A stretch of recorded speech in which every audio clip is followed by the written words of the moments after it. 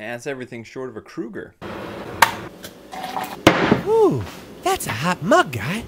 Hey guys, this is my review for Supernatural Season 3, Episode 10, A Dream, Little Dream of Me. This was actually an episode I couldn't remember the full concept of because it's essentially a very big homage to Nightmare on Elm Street with everything short of a Kruger. There are so many elements of this episode in terms of its story, its structure, the way the dreams work, the way that the dreams are shot, very reminiscent of Nightmare on Elm Street. There's only one thing that's missing, and it's a Kruger. And admittedly, the villain of this episode is probably the weakest part, and it's not just because his name is Jeremy, but it kind of sucks that, you know, that my name is in it. The episode actually starts with Bobby being locked in a dream, and the brothers come find him. They find that he's just kind of conked out. They don't know what's going on with him. On top of that, Sam is feeling guilty about not being able to save Dean, all the while Dean's knowledge from Ruby has started to slowly change his mind, as we see as the episode goes on. And then once the episode enters into the dream world, we see a very peculiar means of how the show is shot. We go back and forth between very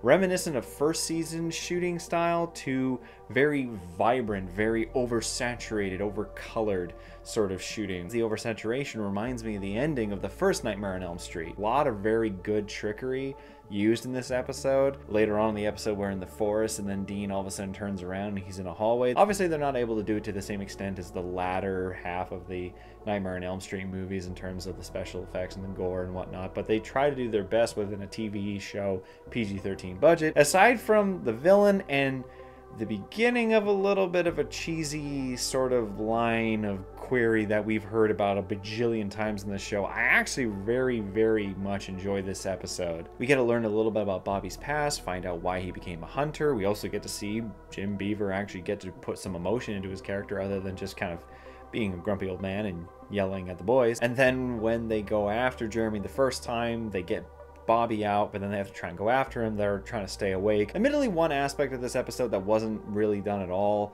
that was very much done in the first Nightmare on Elm Street movie, is the kids fighting the overwhelming urge to fall asleep just to catch a little bit of shut-eye, and that one little moment where they just close their eyes and then all of a sudden they're in the dream world, they're in Freddy's world. I kind of thought that that could have been done to at least a small extent in this episode, but they never really had the time to do it. And while I'm upset that they didn't go that route, the idea that Dean just pulls over and is like, fudge it, we're just gonna get this over with, that does properly reflect on their characters. If they find that they're put into a corner, they're gonna put up their fists and they're gonna go and fight. Then leads into the dream at the end of the episode, which was kind of cool. We got to see Sam go against Jeremy, and that little bit of turning around the dream on himself, having Jeremy's abusive father come after him. And that's one of the very few moments that Sam's psychic abilities or any of the demon related stuff that was in season 2 so heavily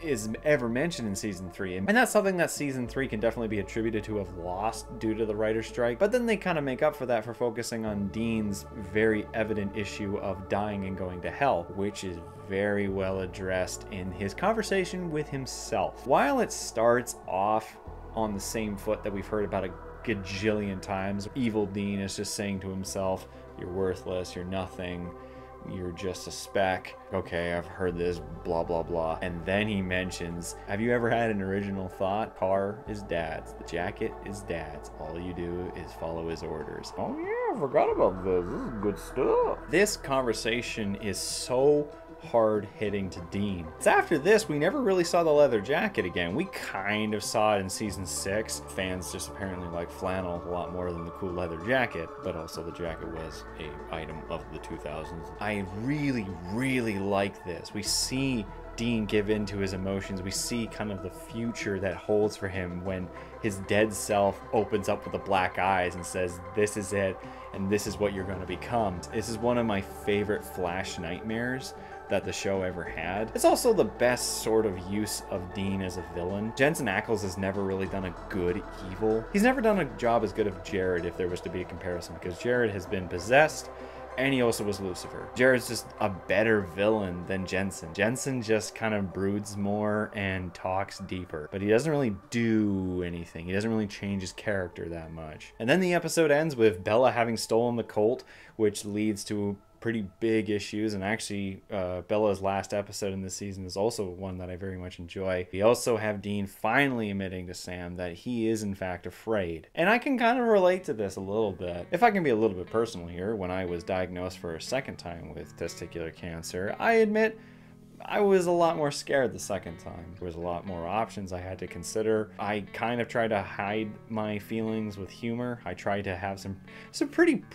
goddamn dark jokes. I was working on this indie film with friends. At the end, when we were finished, I did make a joke to the director and the producer saying, hey, do you think you guys will have enough time in the credits for an in memoriam card? And both of them were like, Jesus Christ. But they also did chuckle a little bit. And I opened that up. I was making the jokes. I wanted the humor to try and reflect on my fear. But eventually, leading towards the surgery date, I couldn't hold it back anymore. I couldn't let humor kind of foreshadow my fears, and I got scared. So when it came to within the final month before the surgery, I did say to the guys, hey, maybe we could hold off on this a little bit. That humor part of me, that trying to hide up my fears and my emotions. So when Dean is saying, I don't want to die, I don't want to go to hell, I can kind of relate on a small part. But in the end, I'm going to give this episode a 6 out of 7. The only reason why I wouldn't give it a 7 is because of Jeremy. Jeremy kind of sucks in this episode. It's a really cool homage to Nightmare on Elm Street with